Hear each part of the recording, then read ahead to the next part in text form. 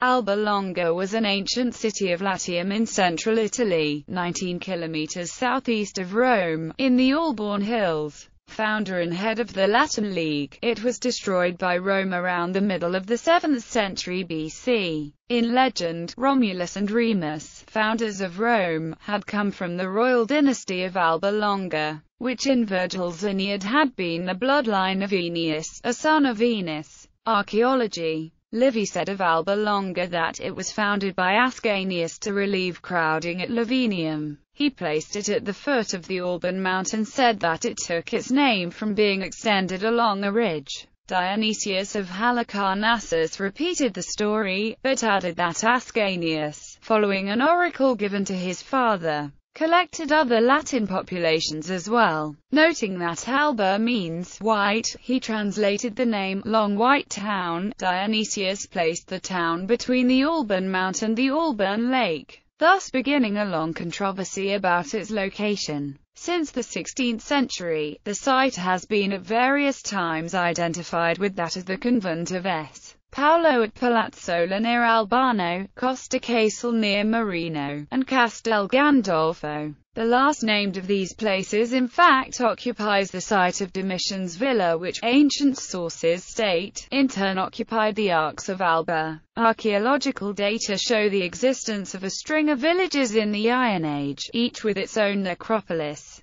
along the southwestern shore of Lake Albano. At the time of being destroyed by Rome, these villages must have still been in a pre-urban phase, beginning to group around a center which may well have been Castel Gandolfo, whose significantly larger necropolis suggests a larger town. In the later Republican period, the territory of Alba was settled once again with many residential villas, which are mentioned in ancient literature and of which remains are extant. Legendary history. Founding myth. According to Roman legend, after the fall of Troy in 1184 BC, Aeneas led a group of surviving Trojans through the Mediterranean to Sicily, Carthage, and eventually landed in Italy. Upon landing in Italy, he was welcomed by Latinus, king of the early Latins. Soon, Aeneas married King Latinus a daughter, Lavinia, and would found the city Lavinium in her name. Latinus later fell in war, making Aeneas king and his son, Ascanius, his successor. A few years later Aeneas was killed in battle like Latinus, and Ascanius became king of Alba Longa. Ascanius reportedly built Alba Longa at the slope of Mount Alba with 600 families as a colony of Lavinium. The city was founded 30 years after Lavinium. His descendants would rule the Latins for another 500 years.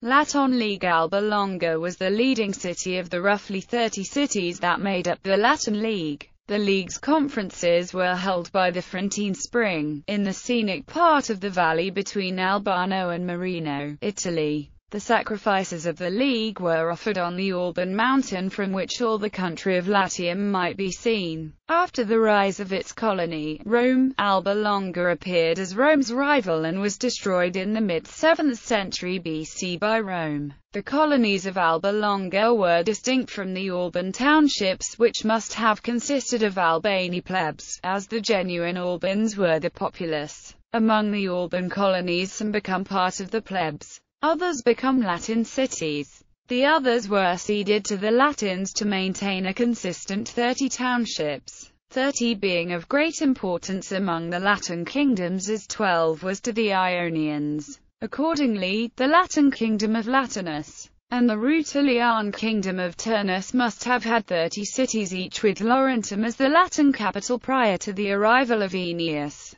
War with Rome. In the 7th century BC, some Roman and Alban peasants had plundered each other's lands. Ambassadors were dispatched by each side to demand restitution. With the pretext now in place, war was thereafter declared, first by the warlike Roman king Tullus Hostilius, and soon after by the Alban king Gaius Cluilius. Livy describes the war as being akin to a civil war, because the Romans were said to be descended from the Albans. Cluilius marched with his army into Roman territory, established camp, and constructed a giant trench surrounding Rome, which became known as the Cluilian Trench. Cluilius, however, died in the camp of unspecified causes, and the Albans then appointed Metius Fuficius dictator. Tullus emerged from Rome with his army, passed the Alban camp at night and marched into Alban territory. Metius followed, camped nearby the Roman army, and then sent a representative to invite Tullus to confer before any engagement.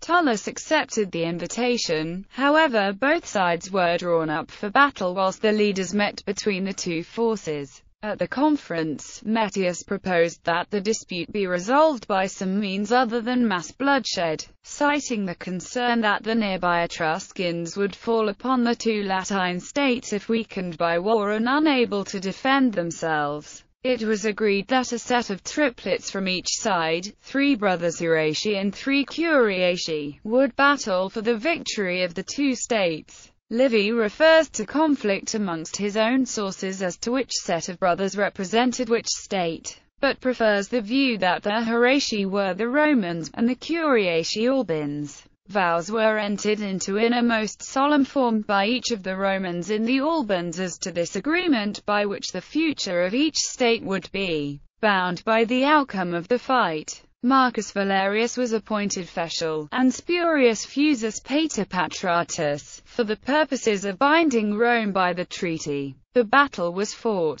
2 of the Romans were the first to fall. Then the remaining Roman, Publius Horatius, slew the 3 Albans, and thus won victory for Rome. After the dispute was thus determined, Tullus ordered Metius to return with his army to Alba, but to keep the Alban youths ready in case war with Verri should break out. The Albans became, in substance, a vassal state of Rome. Not long afterwards, war did indeed break out with Verri and also with the Fidenates. Metius and the Albans were ordered to march to battle with Tullus and the Romans, and they met the Etruscans on the far side of the Ania, on the banks of the Tiber. However, when the battle commenced, Metius led his troops away from the battle, leaving the Romans to fight the Etruscans alone. Rome was victorious against the Etruscans. After the battle, Tullus executed Metius for his perfidy. Then, on Tullus' orders, the Roman soldiers demolished the 400-year-old city of Alba Longa, leaving only the temples standing, and the entire population of Alba Longa was transported to Rome, thereby doubling the number of Roman citizens. Tullus enlisted the leading families of Alba amongst the patricians, namely the Julii, Servilii, Quinctii, Gegoni, Curiatii and Cloeli. Tullus built a new Senate house, the Curia Hostilia, to house the enlarged Roman Senate. He also recruited 10 new terma of equites from amongst the Albans, and new legions. The Alban immigrants lived on the Callian Hill in Rome. Religious institutions. Temple of Vesta. The Temple of Vesta, which stood at the foot of the Palatine Hill outside of Rome, must have been built long before Rome, because it stood outside Rome. At the time of its founding, Rome only occupied the top of the hill. Therefore, the hearth of Vesta, which was ordinarily found at the center of any city, would not have been built outside Rome's walls. Worship of Vesta in Italy began in Lavinium, the mother city of Alba Longa and the first Trojan settlement. From Lavinium, worship of Vesta was transferred to Alba Longa. Upon entering higher office, Roman magistrates would go to Lavinium to offer sacrifice to Vesta and the household gods the Romans called Penates. The Penates were Trojan gods first introduced to Italy by Aeneas. Among these household gods must have been Vesta, who has been referred to as Vesta Iliaca, with her sacred hearth being named Ilaci Phocae. The priestesses of Vesta, known as Vestal Virgins, administered her temple and watched the eternal fire. Their existence in Alba Longa is connected with the early Roman traditions, for Silvia, the mother of Romulus, was a priestess.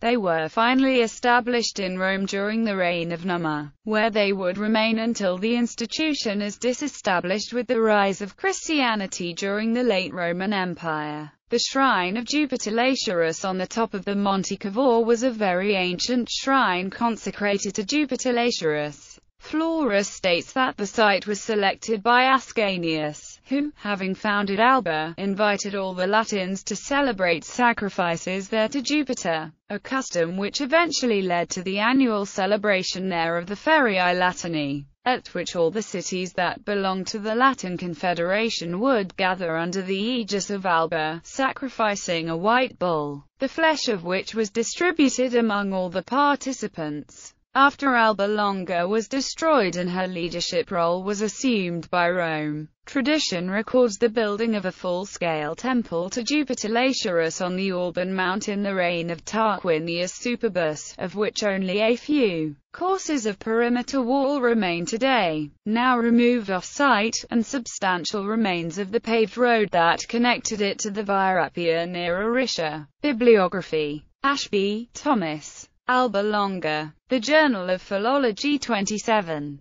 37-50. Perret, Daniel. Legois. Encyclopédie classique. Pouvant servir aux candidates à l'examen du baccalauréat ès lettres. p. 67-70. At Google Books.